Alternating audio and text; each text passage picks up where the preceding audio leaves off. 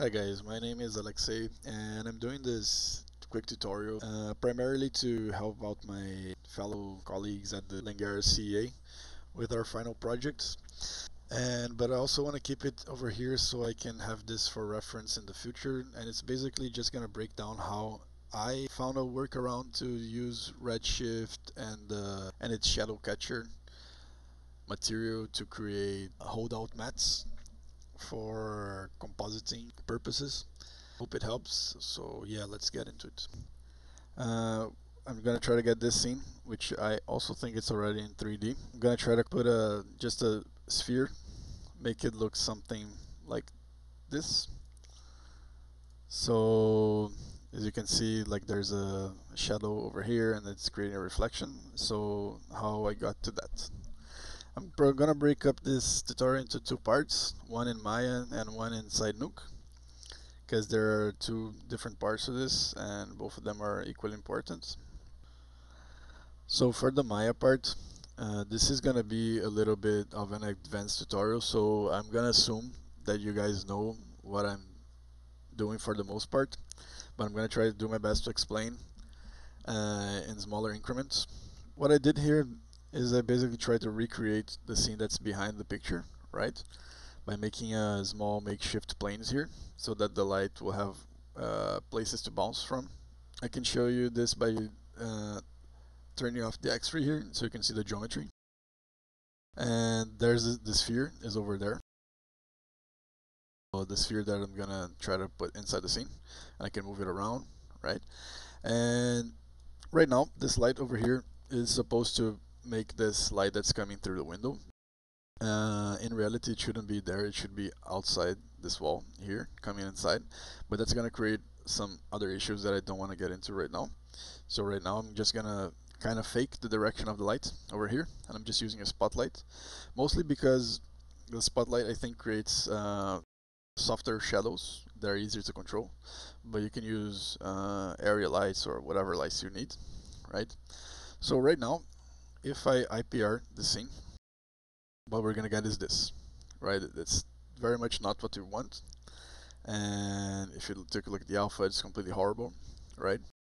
So first thing we want to do is create a dome light, and what this is gonna do right now is I'm just gonna click on the create dome light, and if you take a look at the IPR now, you can see that it's already giving more information to the sphere and the other geometry, but the alpha looks horrible. So the first thing we want to do is go inside the dome light, give it a dome map. You can find whatever dome lights you want, but it's best if you find something that matches at least a little bit what your environment looks like. For this example, you're going to see that I'm not going to use an HDRI that exactly matches the environment, but it is an indoor light, so I think that kind of replicates kind of what I'm going for. So I'm just gonna put in my HDRI, and now if I turn off if I just hide my geometry here, you can see what it's gonna look like. See, like it doesn't look like anything at all, like with the background I have in the back, but it is an indoor light, so I think it can work for what I'm doing. So in order for the materials to actually get the information of the shadows and the reflections, we have to give it a specific material that's called the Redshift shadow catcher. The way we do it is we go to the hypershade, and under the Redshift here, if you just type in shadow, you have this shadow catcher here. I'm going to create two of them, and I'm going to explain why. So right now, I'm just going to grab all of my geometries, and I'm going to give them, I'm going to assign existing material the shadow 1. Okay. If we go to the material here, this shadow catcher, you're going to see that it has a lot of different parameters. But what's interesting now is that if I IPR now, you're going to see that they don't show up at all. But if I check the alpha, you're going to see that it is catching something. See, like it's present. So back to the parameters. If you check the parameters of the catch shadows, it's already catching shadows, but it's not catching diffuse, and it's not catching reflections. So for right now, it's okay, because for most of these things at least, it's okay because you don't want them to catch reflections, and it doesn't necessarily need to catch diffuse for our purposes. So right now I'm going to leave it the way it is. But if you check the picture, you can see that the floor is quite reflective. So that's why I created a second shadow catcher, because this specific one, I'm going to assign the other one, shadow 2. And on this one, the shadow 2, I'm going to catch reflections. So now if I IPR, we're still not seeing, but we're going to get there. But if you see now the alpha, you can see that it's kind of reflecting those lights, right? Going back to the dome lights now. If we go to the dome lights, you remember I set it to an indoor lighting, right? But it's still not, when I render it out, I still can't see what I wanted to see, right? So what we can do here is go to Backplate, and now I'm gonna assign the same exact picture that I have on my background, right? So now if I IPR, you can see there in the holes that the background is now the background that I have on the picture, but it's not showing up in the rest of the frame yet, because I have to do another setting, which is I have to go to the shadow catcher over here, right?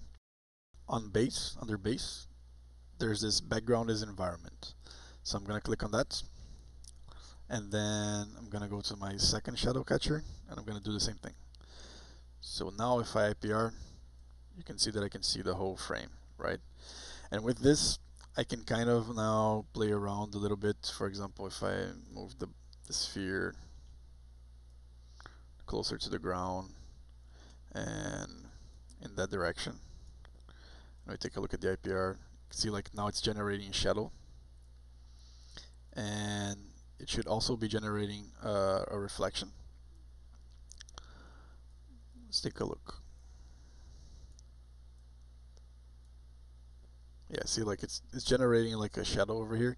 It's not going over the couch because I don't have a geometry for the couch, but the information is all there now, right? So the next thing I want to do is turn off the shadows for the dome light. The way we do that is we come to here in shadows and unclick this, and now it's gonna be like a much better image rounded out. And if I check the alpha, it's exactly the alpha that I want. And the only thing that is not exactly what I want right now is those two squares over here, and they're only there right now because we have the IPR set up in a way that we can see the whole frame. But when we actually render it out, what we're gonna do is turn off the environment of the dome light, like this. Like we come back here on the environment and we just turn this off, and it's gonna be like this. So now if we check the alpha, it's exactly what we want. So the geometry is full white, and there we have like a different opacity for the shadows. The reflections right now, you can see that the alpha is not full white, and that's because if we go here to the shadow catcher, second one, if we go to reflections, the weight is like 60%. If we increase that to 1, you can see that now it goes to full white. So now it's the same amount. And this is better because if you do it at 60%, you can't increase afterwards if you needed to, but you can always bring it down in Nuke if you wanted to afterwards. So I think it's better to just leave it at 1. Next important thing to do is on your render settings, first of all, be sure that the resolution is the same as your background when you're rendering out, right? And under AOVs, it's important that you have a shadow pass over here. So in the shadows here, if you just click add, and For this specific tutorial, if you also bring in a Cryptomatte, I think it's better just because on the second part, on Nuke, I'll show you guys if you use the Cryptomatte, it's actually more helpful. And then all you have to do is render it out normally the way you would. For an animated render, you'd have to go to rendering and then just batch render, right? And then after you have all the EXRs, you bring it to the second part in Nuke. And again, important thing is when you actually render it out, be sure that you get all your settings right on the IPR and everything is functioning correctly. And turn off the environment under the dome light. You don't want to render out your full image looking like this. This is excellent so you can see how the light is working, if everything is in position, but you do not want it to actually render out like this. After you do all those things, you can just bring all those EXRs inside Nuke, and I'll show you guys on the second part. Okay, so inside Nuke now, I have three things over here. I have the background, the original background that I was using to take the render.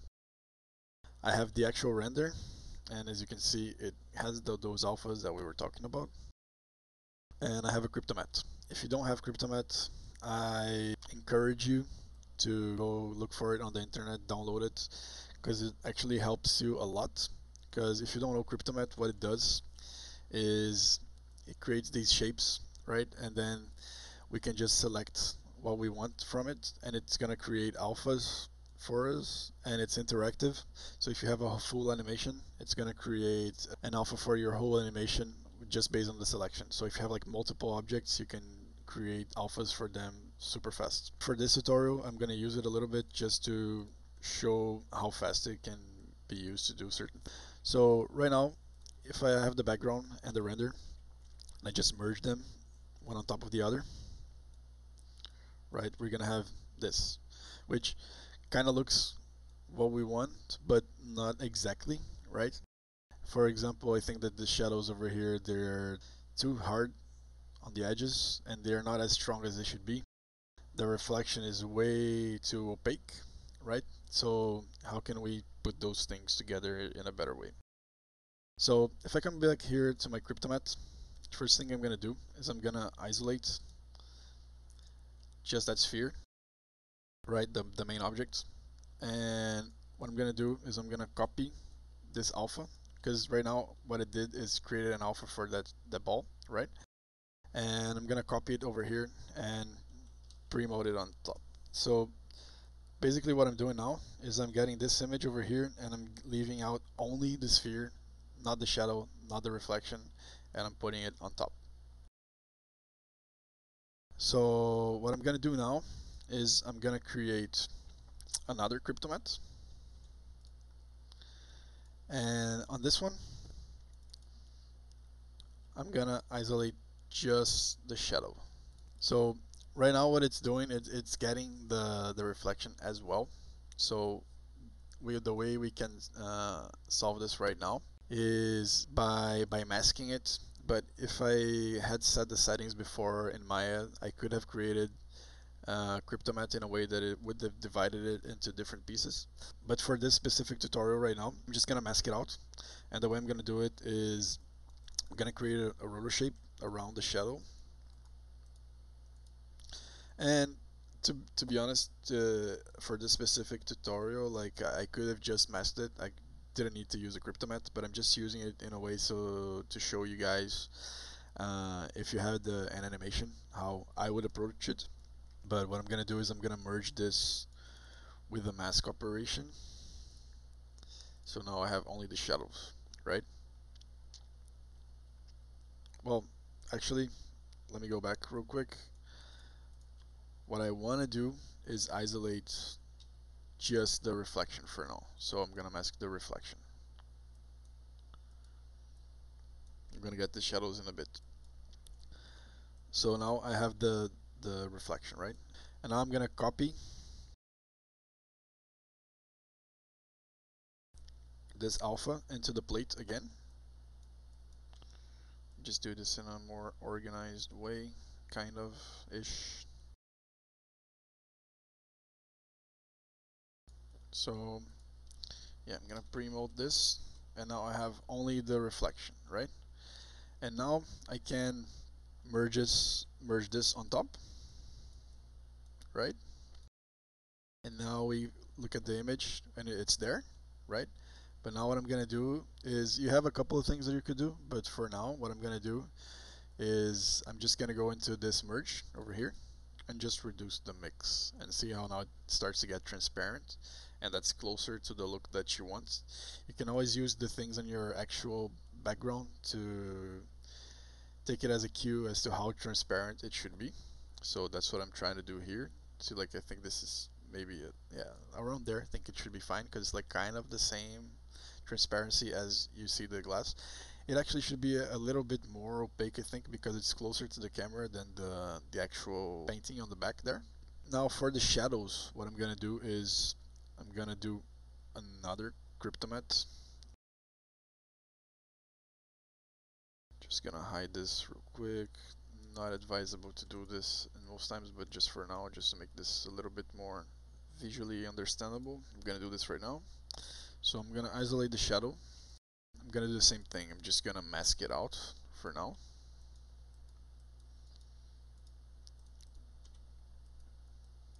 I'm gonna do just a merge mask. And now I have only the shadow. What I'm gonna try to do here is basically use this alpha that I have over here to create a shadow on the background. So what I'm gonna do is I'm gonna create a grade node, and I'm gonna put it on the background, right? If we see the whole image now, I'm gonna use this little pulley thing here and use this mask over here, right? What it's gonna do now is if I pull down the multiply, you can see like it's starting to create a shadow there, right? And the only thing is that right now this alpha might be a little too weak right now. See, like everything is super great, and I want it to be a little bit more white.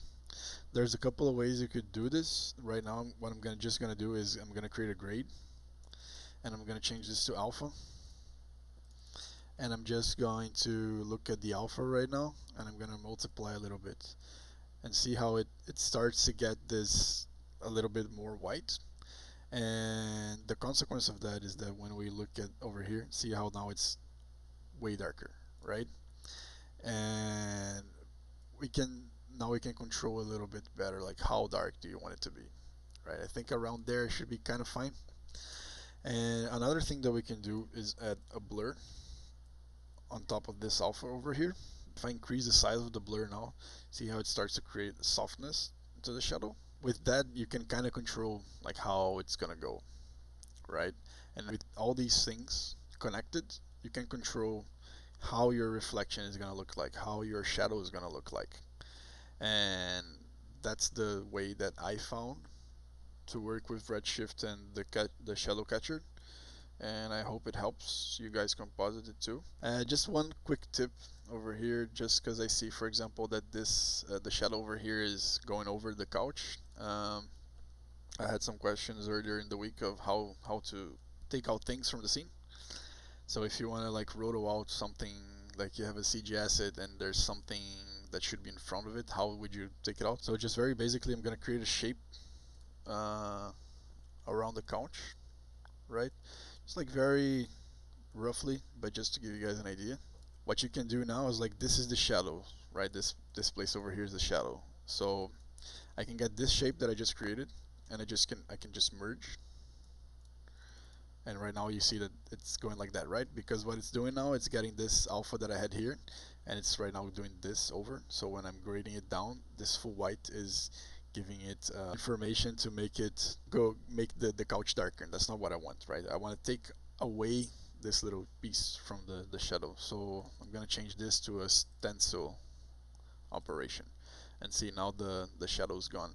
And you can even give it like a little bit more blur, just to give it like a little bit more fall off. See how that those edges there, it's small differences, but it makes a difference, right?